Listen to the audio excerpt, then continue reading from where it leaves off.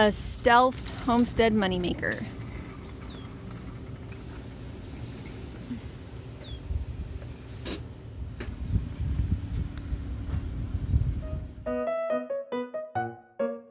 Well, we are in Kansas and the clouds actually look a lot more ominous here than they did in Oklahoma, which I think is really funny, because isn't that how it goes? Is I don't think we're in Kansas anymore, Toto, but this time we're definitely in Kansas, and it definitely looks stormy, and we've got some clouds that are reminiscent of like certain types of weather. So hopefully we don't get any big storms. It was supposed to not come this far, but maybe they have, because it's looking a little dark.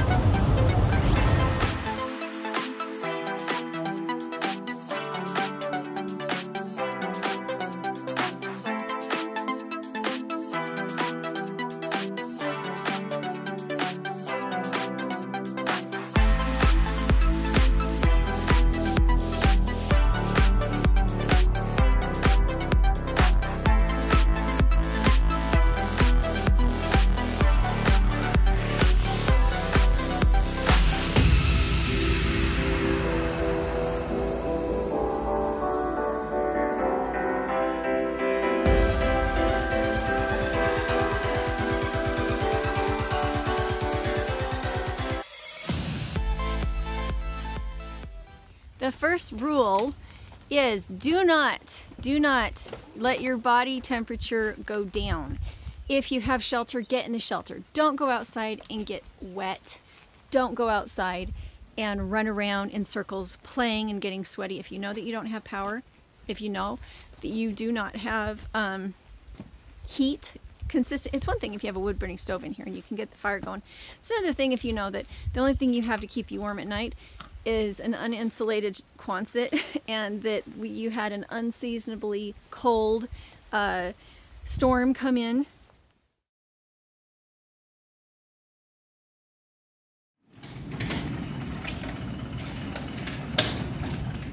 So, in this one they do have power. They do have a pretty nice bed.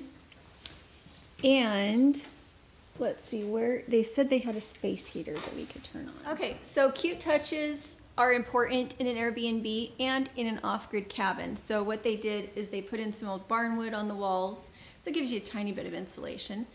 They have what looks like a rough welded bed. It actually looks like they made that bed themselves.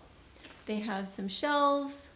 They have very quaint things here. That is actually just a burn barrel with a pallet type wood on top of it. And they do have some wood here to burn if you wanted to use it in the fire pit. Okay, go ahead and put it on a chair somewhere, kiddo. Can I put it on that? Yep. And this makes it look like there's a window even though there's not. I mean, they really took some time to make it look cute. So they don't have very much into this place. The lighting, the power. But for the most part, they really didn't put much into it. I am curious about walking around because they do advertise that there is no bathroom. So I'm going to go walk around and see if I can find a safe place for us to go to the bathroom. And we will see how we do.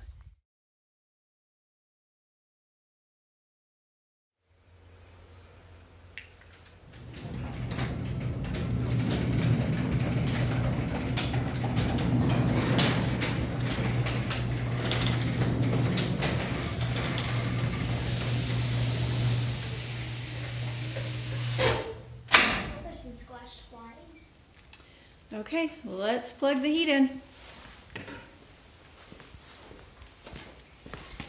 It's going to be hard to take off our shoes in here because we're concrete. All right. One of the best tools that I know of when you're living off-grid is a good bathrobe. And the reason for that is that it's like a coat, but you can sleep in it, and it's longer. So it's kind of like you're getting to wear a blanket. So I'm about to switch these girls out and put them into not only the clothes that they're wearing, but also a bathrobe, and that way they can take off their coats if they feel like it. Firewood here, some big pieces right there, and also some little pieces that are like small 2x4s. But one thing I want you to just think of, is we have a wood stove and we also have a fire pit. If you're off grid, then you are using that for cooking, and think of where your wind usually comes from, because you don't have air conditioning in your house. You have to leave the windows open so that you allow the breeze to go through to cool your house off. If you have your fire pit right outside the main door and the wind is going from the wrong direction, then what happens is that all the smoke gets blown into your house, especially where that is a really, really big door.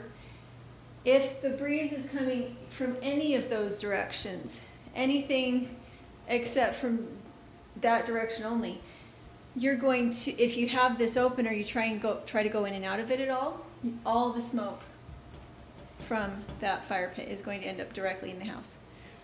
And we foolishly, the first year that we were in our off-grid cabin, we put it right in front of the door because it looks so pretty. It looks so picturesque. And yet, if we had put it on the other side of the house, the side away from the coming wind, then we wouldn't have had a problem with it. It would not have looked as picturesque, but we could have used it.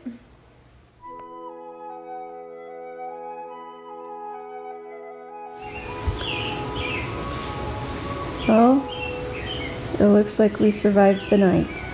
I'm freezing because the blanket, my side of the blanket turned off in the middle of the night. The white one. That's the electric blanket. So I have cords.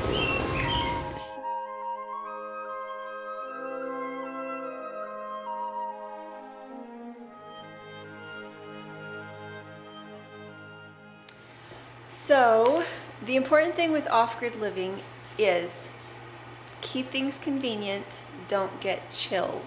I know that sounds really stupid, but if you're going to shower, shower in a warm room. If you're going to shower, use as little water as possible so that you're not hauling a lot of water. Simplicity, simplicity, simplicity. So for us in our off-grid cabin, we have one of those pressure sprayers that we use, and it takes about 1 gallon to shower all of us, and it's just as thorough as if you were showering with conventional showering systems. The reason that you can do it so efficiently is that it's a handheld shower and you have to pump it, so until you're ready to scrub yourself, you don't turn the water on. So the whole family can shower with 1 gallon of water. We did really well here this morning. Make sure to wear socks until you absolutely can't wear socks. Make sure to wear shoes until you absolutely can't wear shoes, because it keeps you warm. Don't let your feet get cold. So we try to leave everything the way we found it. So we have made the bed. Usually they ask you to pull the sheets, but they didn't say anything about that. So we just made the bed, and they asked that you sign the wall. Okay, once you have it signed, go ahead and go and get out. See if I can show you guys what they've done. So that's the outside, and there's the walls. Should we also, what else should we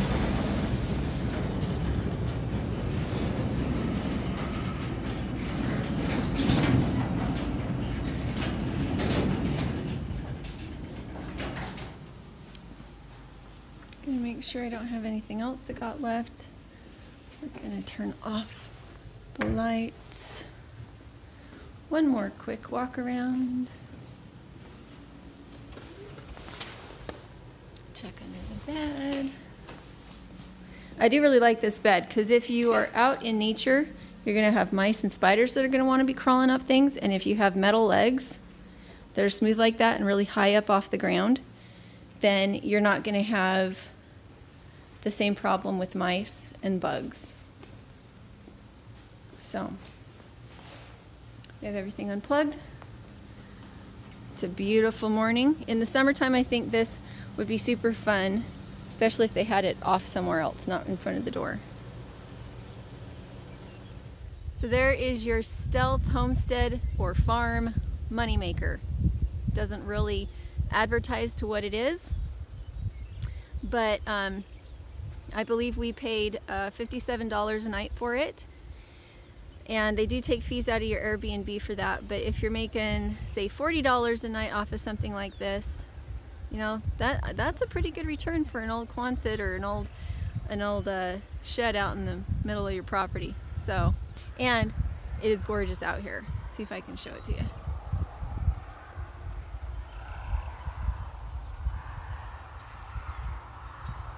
You're also sharing the abundance and the beauty and the amazing place that you call home. On to the next leg of the journey, which will be Bellevue, Colorado. And it's only a 4-hour drive, which I'm grateful for. And there's some museums and stuff along the way, so I'm pretty excited.